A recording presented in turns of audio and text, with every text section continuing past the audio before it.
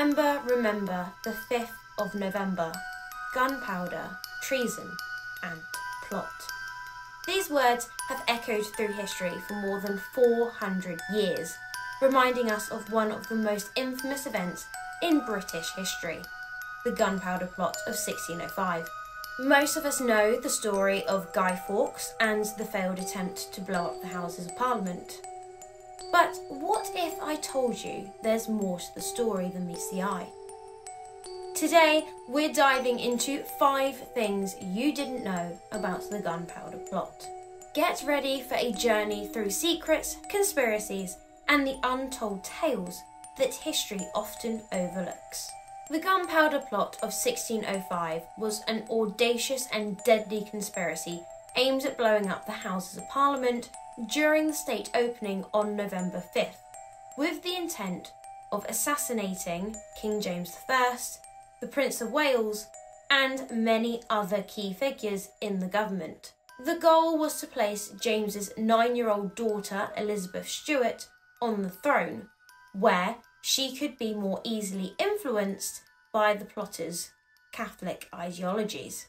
The conspirators, led by a man named Robert Catesby, were driven by a deep-seated religious motive, rooted in the friction between the Protestant king and the Catholic dissidents. To fully understand why Guy Fawkes and his 12 co-conspirators wanted to commit such an act of treason, we need to look back before 1605. England had been a staunchly Catholic nation since the time of William the Conqueror, and arguably even earlier, up until the reign of King Henry VIII. The seeds of the Gunpowder Plot were sown during Henry's reign, particularly starting in 1527 with what was known as the King's Great Matter. Catholic King Henry VIII sought to divorce his wife Catherine of Aragon in order to marry Anne Boleyn, a Protestant. Henry's desire to remarry and his exposure to new Protestant ideas through Anne and reformers like Thomas Cranmer and Thomas Cromwell led to a significant religious shift in England. Under Henry, England broke away from the Vatican and the Catholic Church, establishing the Protestant Church of England. This allowed Henry to annul his marriage to Catherine, but it also caused profound religious upheaval. Despite initiating this break, Henry himself remained a Catholic in many ways, and for the rest of his reign. England balanced precariously between Catholicism and Protestantism. Straying too far in either direction could result in execution for heresy. When Henry died in 1547, his son Edward VI, a devout Protestant, took the throne and enforced a stricter Protestant regime. This shift undoubtedly angered the Catholics, who had been living relatively comfortably under Henry's more balanced approach. The real religious conflict began after Edward's death, when he tried to pass the crown to his Protestant cousin, Lady Jane Grey, in an attempt to maintain Protestant dominance. However, she was overthrown after just 13 days by Edward's older Catholic sister, Mary. Mary, the daughter of Henry and Catherine of Aragon, was a fervent Roman Catholic. She sought to reverse her brother's Protestant reforms and reimpose Catholicism, even burning many Protestants at the stake in her efforts. This earned her the nickname of Bloody Mary. The religious pendulum swung dramatically during her reign, leaving England in a state of religious turmoil. Protestants were relieved when Mary died in 1558, and her Protestant sister Elizabeth I ascended to the throne. Elizabeth I adopted a more moderate approach, similar to her father's. She famously declared, "I have no desire to make windows into men's souls," indicating that she was more concerned with outward obedience than personal beliefs. However, due to numerous Catholic plots against her life and reign, particularly from the 1570s onwards, Elizabeth was forced to enforce Protestantism more strictly. Church attendance became mandatory, and Catholicism was increasingly driven underground. Throughout the Tudor era, Protestant rulers oversaw the country's most celebrated achievements, like the defeat of the Spanish Armada, while Catholic rulers were associated with brutality and religious persecution, further tarnishing the reputation of Catholicism in England. Elizabeth faced constant threats from Catholic plots, including several attempts to assassinate her and replace her with her Catholic cousin, Mary, Queen of Scots. This led to Mary's execution in 1587 and heightened the suspicion and fear of Catholics in England. When Elizabeth I died in 1603, many Catholics in England were hopeful that her successor, King James VI of Scotland, would be more sympathetic to their cause. After all, he was the son of the Catholic Mary, Queen of Scots. However, their hopes were quickly dashed when James, a Protestant with little connection to his mother, continued the persecution of Catholics. He ordered Catholic priests to leave England and impose fines on those who refused to attend Protestant services. He also signed a peace treaty with Spain, further diminishing any hopes of a Catholic resurgence. By 1604, just a year into his reign, James had condemned Catholicism as superstition and intensified efforts to suppress the religion in England. This harsh treatment of Catholics set the stage for the Gunpowder Plot. The conspirators, led by Guy Fawkes and Robert Catesby, were desperate to put an end to Protestant rule and restore Catholicism to England. Their plan was not just an act of rebellion, but a desperate bid to reverse the religious tide that had been turning against them for decades. As the 5th of November 1605 approached, England was a nation on edge, deeply divided by religious tensions that had been simmering for nearly a century. The Gunpowder Plot was the culmination of years of frustration and persecution, a last-ditch effort by a small group of Catholics to turn the tide in their favour. The discovery and foiling of the plot would only serve to deepen the mistrust and hostility between Catholics and Protestants in England for generations to come. Number 1. Guy Fawkes wasn't the mastermind. When people think of the Gunpowder Plot, the name Guy Fawkes instantly comes to mind. But did you know that Guy Fawkes wasn't the mastermind behind the plot? In fact, Fawkes was more of the muscle rather than the brains of the operation. He was the guy whose job it was to make sure it all goes boom. Boom! The real leader was a man named Robert Catesby, a charismatic and determined Catholic nobleman. Catesby was the one who devised the plan, recruited the other conspirators, and kept the plot alive despite numerous challenges.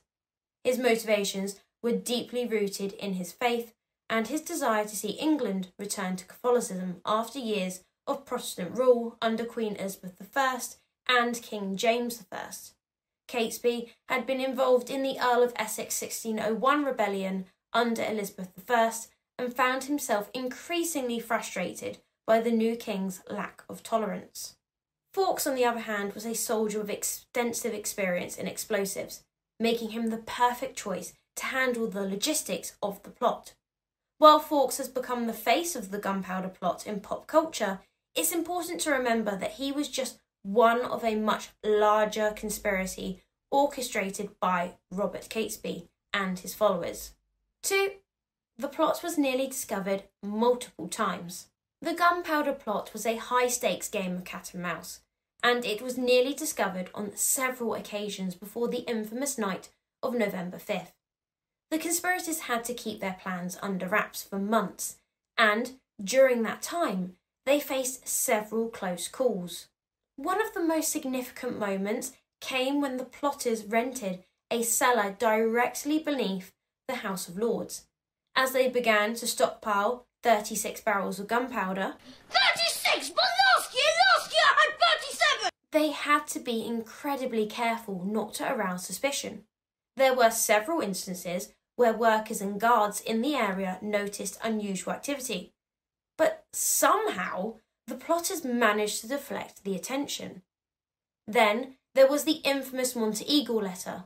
On the 26th of October, just days before the plot was set to unfold, Lord Monteagle, a Catholic nobleman, received an anonymous letter warning him to stay away from Parliament on the 5th of November. Monteagle passed on the letter, which then led to an investigation. Despite this, It took them several days to act on the warning, and the plot continued to progress, dangerously close to success. Number 3. Guy Fawkes used a false name. In an age where secrecy was paramount, the plotters took every precaution to conceal their identities. Guy Fawkes, in particular, took on the alias John Johnson while working on the plot. He used this false name while posing as the servant of Thomas Percy, one of the conspirators who had secured the lease on the cellar beneath Parliament. Fawkes's use of the alias was a crucial part of the plot's success in remaining undiscovered for so long.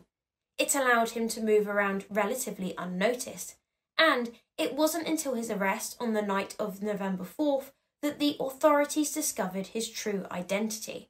The use of false names and identities was a common tactic among the plotters, highlighting the level of caution and deception involved in their plan. The choice of John Johnson might seem almost comically bland, but it was a perfect cover in an era where such names were common enough to avoid suspicion. He also went under the name Guy Fawkes while he was in Spain, which isn't an alias, but I wanted to mention it. It was to mainly make him sound more Spanish and therefore more Catholic. Number 4. He was born a Protestant. Guy Fawkes' exact date of birth is unknown. It is thought that he was born in around early April of 1570, as there are records showing that he was baptised on the 16th of April 1570 at St Michael le Belfray Church in York.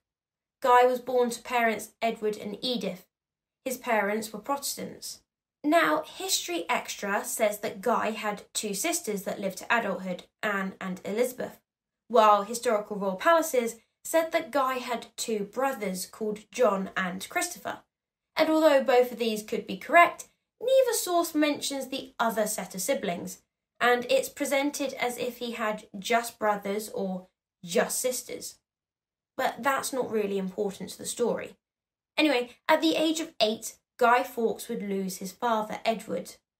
It's not clear nor really relevant how he died, but his Protestant mother, Edith, soon remarried to a Catholic man named Dionys Bainbridge. The young Guy Fawkes was intrigued by his stepfather's religion, and in the late 1570s, early 1580s, it was a dangerous time to be a Catholic in England, what with Elizabeth being excommunicated and the plots against her. But despite the danger up ahead, Guy converted to Catholicism. Guy attended St. Peter's School in York, and after leaving school he got a job in the household of Anthony Browne, Viscount Monteagle. At the age of 21, Guy Fawkes went to mainland Europe to fight for Spain against the Dutch in what would be known as the 8 Years' War. It was while he was in Spain that Guy changed his name to Guido in an attempt to make him sound more continental and therefore more serious about his Catholic faith. And by 1605, he was also using the alias John Johnson. He would also develop his knowledge of gunpowder overseas, which obviously put him in good stead because in 1603, Fawkes had been promoted to captain in the Spanish military. According to his European allies, he was a man of great piety, of exemplary temperance, of mild and cheerful demeanour, an enemy of broils and disputes, a faithful friend, and remarkable for his punctual attendance upon religious observance. A pretty good review, I'd say. Fawkes was also, supposedly, quite good looking. He was tall and strong with a thick, reddish-brown hair, beard, and a majestic, magnificent moustache. And number 5. The Houses of Parliament are still searched. Every year before the state opening of Parliament, a tradition dating back over 4 centuries is carried out with meticulous care. The yeomen of the guard, often referred to as beefeaters, conduct a ceremonial search of the Houses of Parliament. This practice stems from the infamous Gunpowder Plot of 1605, when Guy Fawkes and his fellow conspirators attempted to blow up the Parliament building in a bid to overthrow the Protestant government and assassinate King James I. The search, though now largely symbolic, is a solemn reminder of that dark chapter in British history. The yeomen of the guard, dressed in their iconic Tudor-style uniforms, still carry out this ritual with great ceremony. Armed with lanterns, they thoroughly inspect the cellars and vaults beneath the Palace of Westminster, where Guy Fawkes once hid barrels of gunpowder.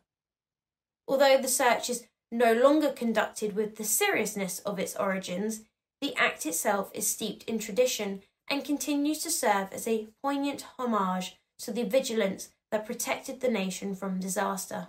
The search is performed before the reigning monarch arrives for the state opening, which typically takes place in November. This grand event marks the beginning of a new parliamentary session, where the monarch delivers the King's Speech, or Queen's Speech, during a Queen's reign, outlining the government's agenda for the coming year. The yeoman's search is one of the many time-honoured rituals that precedes this significant event, blending the nation's rich history with the pageantry and ceremony of the present day. Though purely ceremonial in modern times, the search of the Houses of Parliament by the yeomen of the Guard remains a vivid connection to the past. It serves as a living reminder of the resilience of the British state and its institutions, ensuring that the story of the Gunpowder Plot and the lessons it taught are not forgotten. The Gunpowder Plot is more than just a tale of treason and conspiracy. It's a story of fear, faith, and the lengths people will go to for what they believe in. From the shadowy figures behind the plot to the mysteries that still surround it, this event continues to capture our imagination and remind us of the complex web of history. Next time you hear Remember the 5th of November, think beyond the fireworks and bonfires. Remember the people, the secrets, and the untold stories that make this event one of the most fascinating chapters in British history. Thanks for watching. If you enjoyed this deep dive into history, make sure to hit that like button and subscribe to the channel for more fascinating stories from the past. Let me know in the comments what other historical events you would like me to explore. And as always, have a wonderful day.